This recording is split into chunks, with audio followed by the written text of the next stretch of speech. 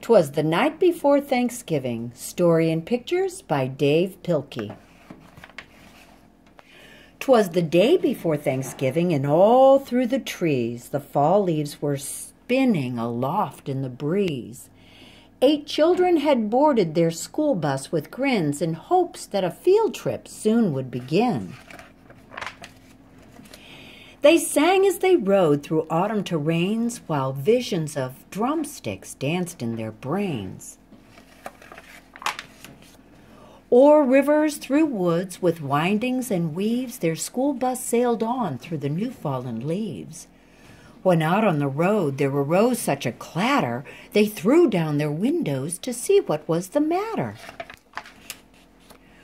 When what with their wondering eyes should they see but a miniature farm and 8 tiny turkey, and a little old man so lively and rugged they knew in a moment it was Farmer McNugget.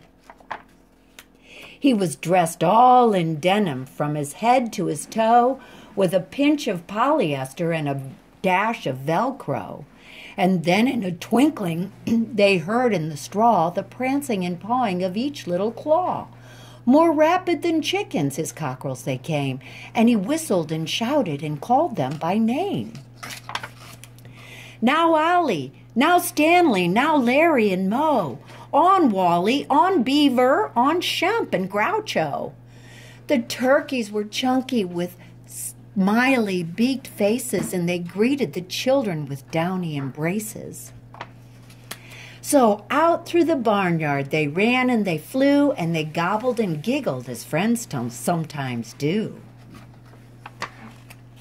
Then somebody spotted the axe by the door, and she asked Farmer Nugget what it was for.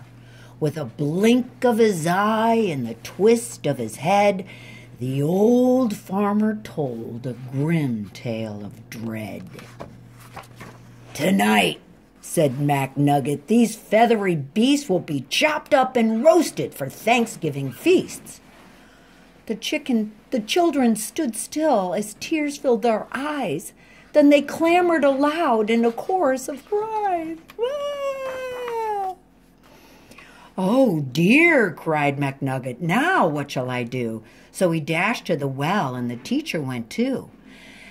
And they fetched some water fresh from the ground in hopes that a swig might calm everyone down. And when they returned to quiet the matter, the children were calmer and mysteriously fatter. The boys and girls drank their drinks up in the hay, and they thanked old McNugget and waddled away. They limped to the school bus, all huffing and puffing. It's not easy to walk with hot turkey stuffing. And then, as the school bus drove off in the night, McNugget looked round. Not a turkey in sight. 'Twas the night before Thanksgiving, and the stars up above shone down on the school bus, abounding with love. The very next evening, 8 families were blessed with 8 fluffy Thanksgiving turkeys as guests. They feasted on veggies with jelly and toast, and everyone was thankful, the turkeys the most.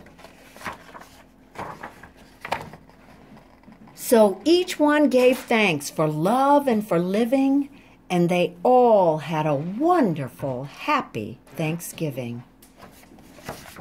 Happy Thanksgiving, everybody.